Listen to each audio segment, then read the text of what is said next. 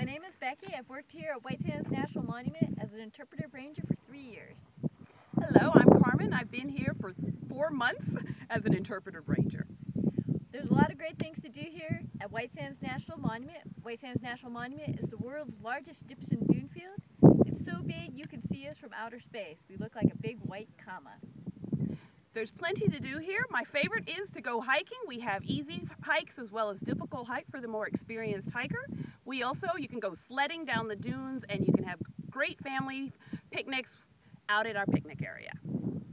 You can also see an award-winning film in the theater and visit our new exhibits that are presented both in English and Spanish. There's a lot of great things to do here at White Sands National Monument. And for more information, visit www.nps.gov/WHSA.